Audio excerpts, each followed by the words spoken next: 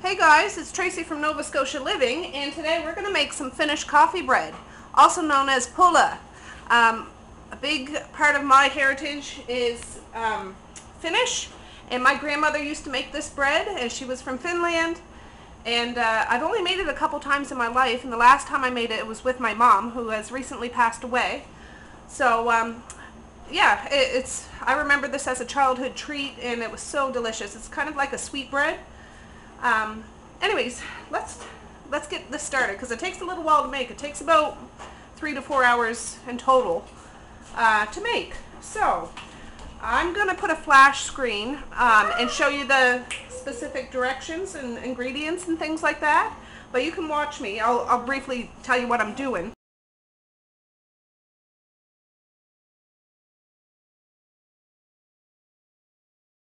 But for the exact measurements, you'll have to just pause that screen and you'll be able to see. So just hold on a second, guys. I got a couple of little girls in my kitchen.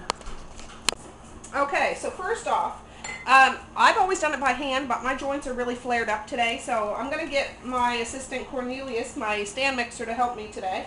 It's not going to all be done in it, but the first part is. Baby, don't touch this tripod. So this is just some warm water and some yeast.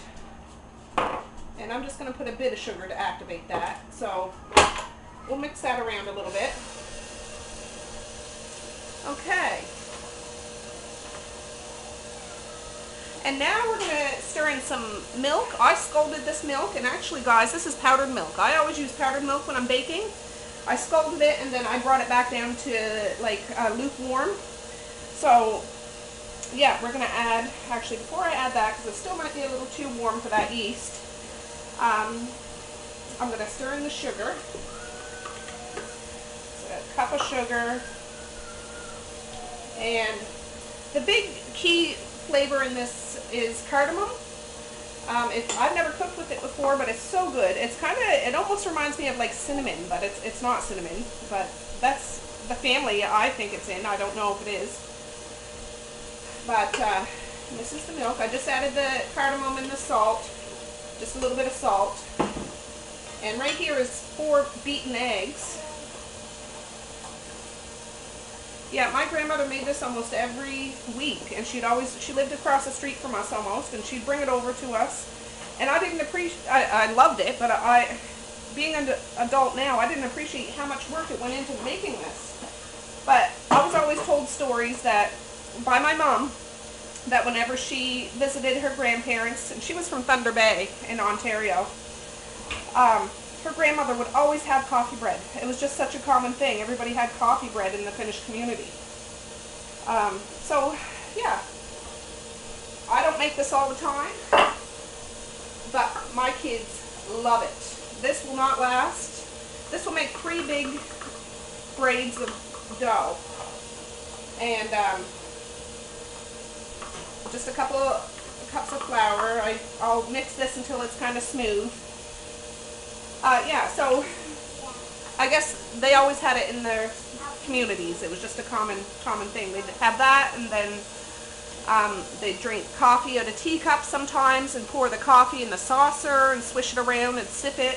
Oh, it just sounds like magical stories. So I'm going to start, I'm going to mix this up until it gets a little smooth, and then I'm going to add some more flour, and then I'll bring you back when all the flour's added. In total, we add about 8 to 10 cups of flour to this dough. So I'll bring you back when that's up.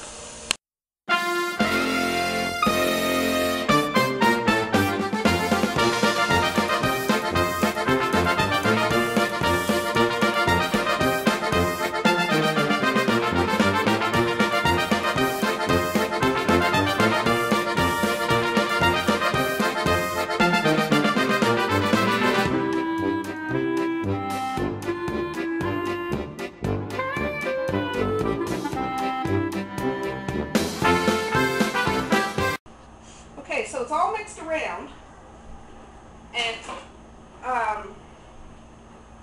now I have to look at the directions all the time. And I've seen my grandmother make this many times, but I wish I had paid more attention. But I was just a child then.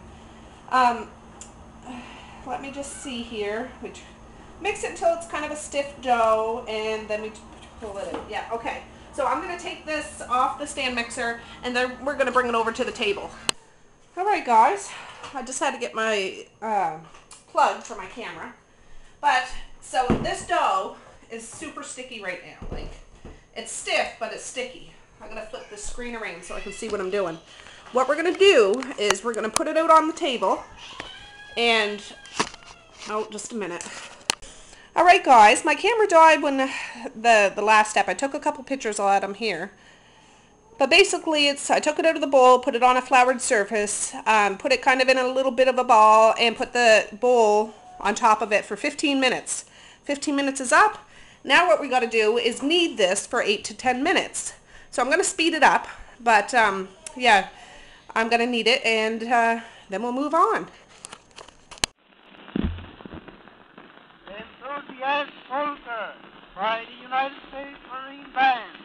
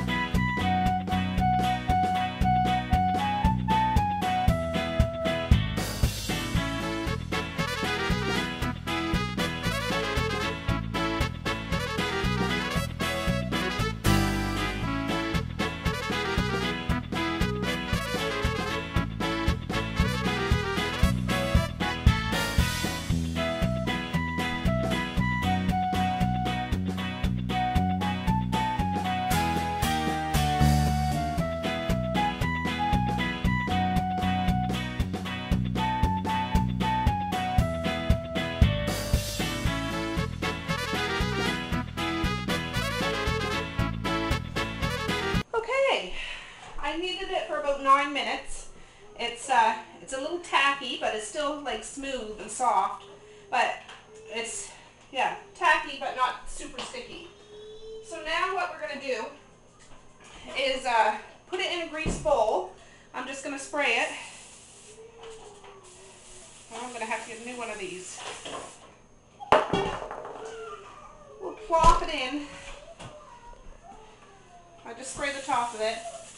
I'm going to put it in the oven with a clean tea towel over top and just the oven light on.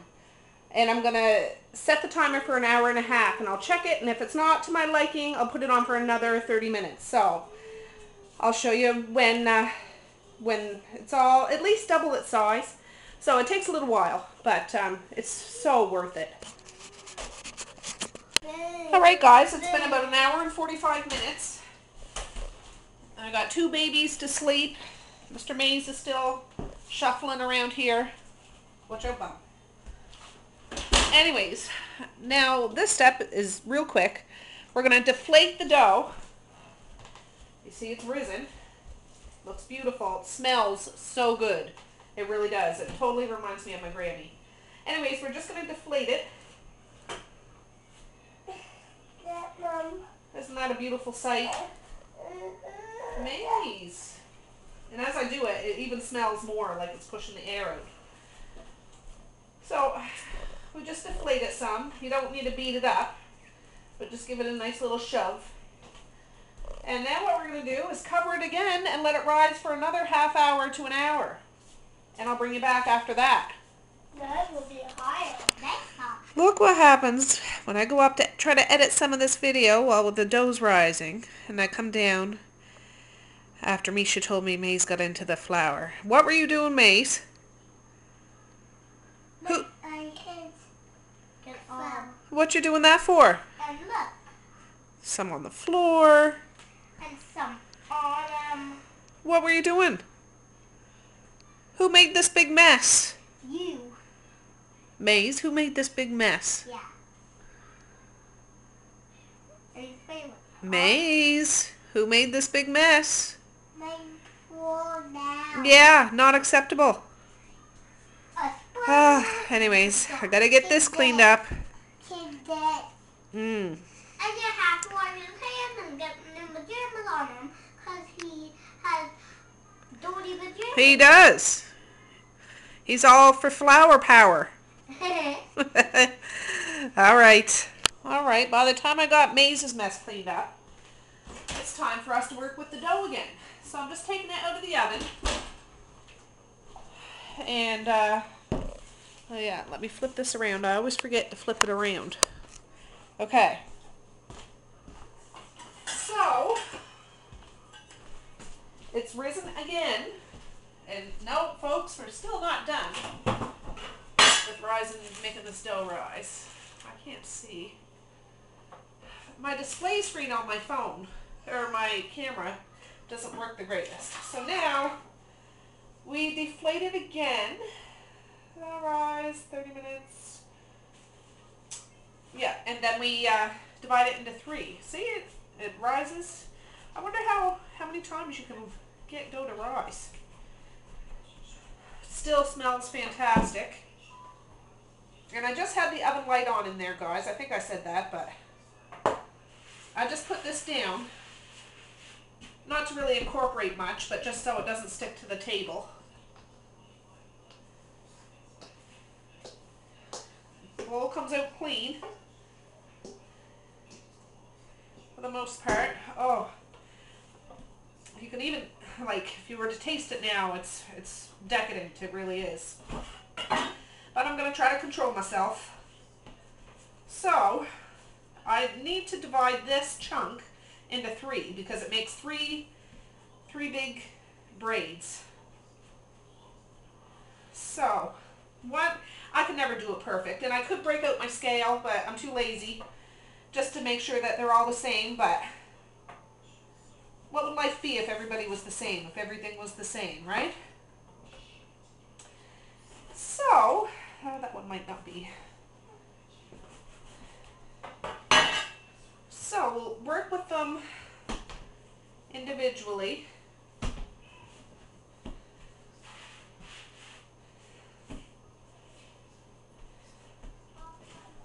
Let me get my rolling pin here. So yeah, I think I mentioned my granny was from Finland. She was actually born here in Canada, but her parents were from Finland and her older sister was born in Finland. So she could speak Finnish, but she was born here in Canada. But, you know, she's still Finnish. I'm still Finnish, at least part of me. And yeah, I have quite a few pictures of my ancestors. I don't know who they are though. And I'd love to make friends with people in Finland to find out more about the place. I don't know how to speak hardly anything. I can say, oh, what is it? Oh, it'll come to me, guys. It'll come to me. Astanapa. That's what Mom used to say to us. And it's funny because it says, how's your belly button? At least that's what I was told. Any Finnish people out there? Astanapa? Is that what it means? And go bring it to Misha, please. Another thing, and I even say it to my kids because Mom used to always say it to me. Go get your gangas, and that's your shoes. Again, I don't know. Correct me if I'm wrong, if any of you guys speak Finnish. So, as you can see, I'm cutting this in threes. And what I'm going to do is braid it. Now, I just kind of make it into a rope. And I watch people on YouTube do it, but this is how I do it. I leave a little bit still connected. You don't have to, I guess. You can make 3 separate ropes and pinch them at the end after, but I think of it as my my girl's hair. I braid their hair all the time. So this is like the little knot at the top, and I'll just braid it. Yeah, so are any of my viewers out there have Scandinavian background? Whew. You'll have to wait till I'm done, baby. Oh, just a second, guys, because he's just going to get louder and louder.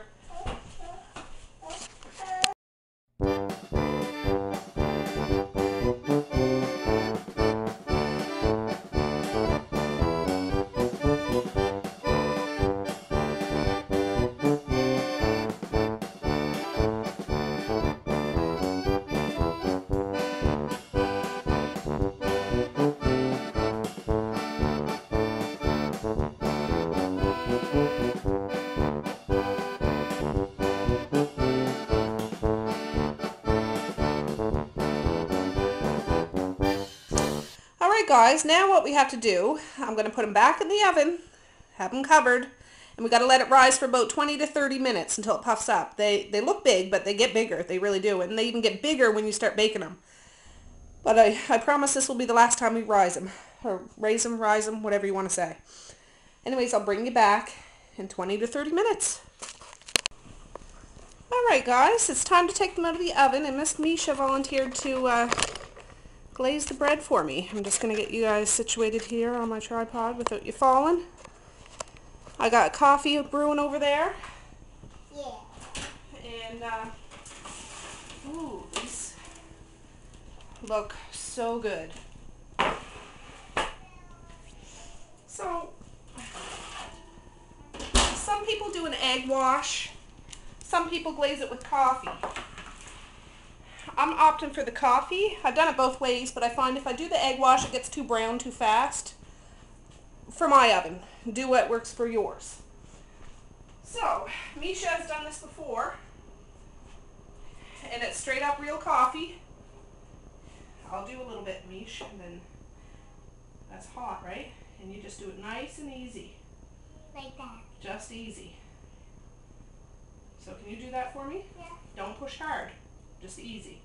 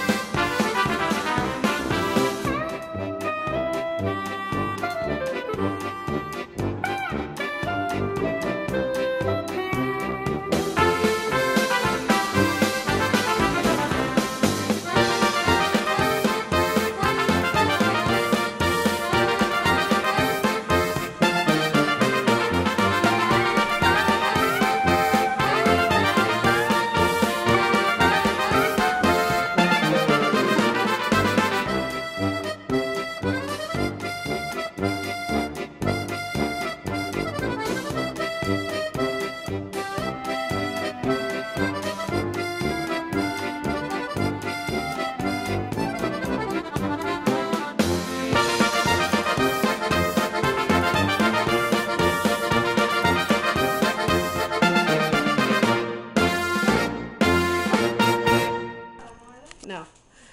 Okay, so you've seen us glaze it with coffee, and we sprinkled a little bit of sugar on top. Some people put shaved almonds on it. Some people, I don't have any of that coarse sugar, you know, the big chunky sugar, so I'm just using regular sugar. So yeah, I'm just waiting for the oven to heat up, and then we'll start baking these. All right, it's up to 400, so I'm going to put 2 of the pans in, and I'm going to set the timer for 15 minutes and check them then, and I'll probably flip the pans around front to back kind of thing, and I'll show you what it looks like at the 15-minute mark. Alright guys, 15 minutes is up. I know it's not done yet, but I like to keep an eye on it because it's kind of sensitive. You don't want it to get too brown or too... Look at that. That looks beautiful. I might just put it in for another 5 minutes. What one's gone? And I just turn the pans around. Ooh. So I'll put it in for 5 more minutes and then that'll be done. Alright guys, let's take these out of the oven. And the kids just got home from school. They're itching to have some of this, but they're going to have to wait. Doesn't it look pretty? Whew. I'm going to put that third one in.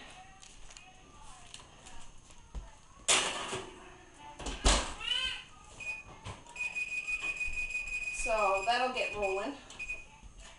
But yeah, let me take you off the tripod here. You can get a better look. I'll insert a couple of pictures here too to see, but you can see the sugar still resting there on top. It'll be nice and soft in the middle. You don't want to cook it too long. That was only about 22 minutes actually. It wasn't even 25 minutes. Yeah, so, no, I'm sorry. That was only 20 minutes because I took it out at 15 minutes and then put it in for another 5. So that was only 20 minutes. And that's plenty of time for my oven. And the middle will be nice and soft and oh so good. So when it's all said and done and cooled off, we'll do a little taste test.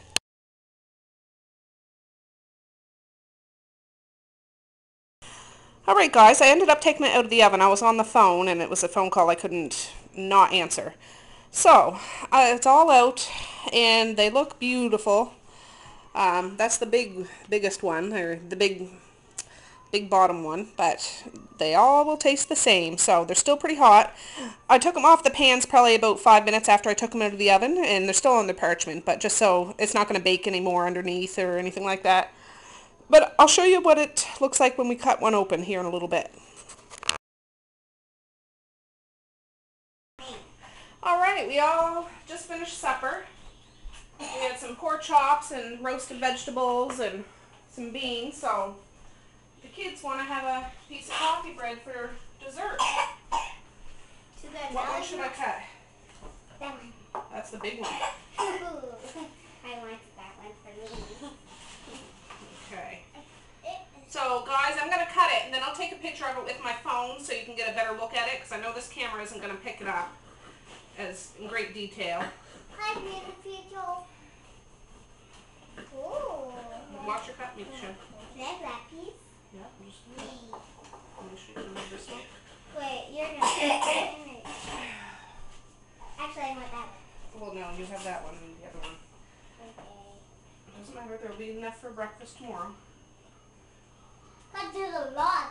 Oh. So don't take a bite until Misha has hers, okay? So you guys can do a taste test for me. Oh, it's so good. I just can't help but really want to try it. I didn't want that one. You don't want this one? Yeah, I really need that one. Oh, yeah, well, we already cut this one, so they're all the same. All right, let me just get the, yeah, get out of the way. All right, guys. Smell that. Does it smell good? Yeah. Yeah. All right, take a big bite. Mmm. Thumbs up from Zaya. What do you think? You like it? No. Not thumbs up. Best coffee bread ever. Best coffee bread ever. Double thumb up. Oh, good. All right. Well, thanks so much for joining us today, guys. And, yeah, sharing some of my heritage and taking a peek at how we do it. Anyways, Bye. please like, share, and subscribe. And peace, love, and happiness. Bye. And just want to say hi to all my late and current Finnish ancestors and relatives that I might not know. But, yeah, anyways, have a great evening, guys.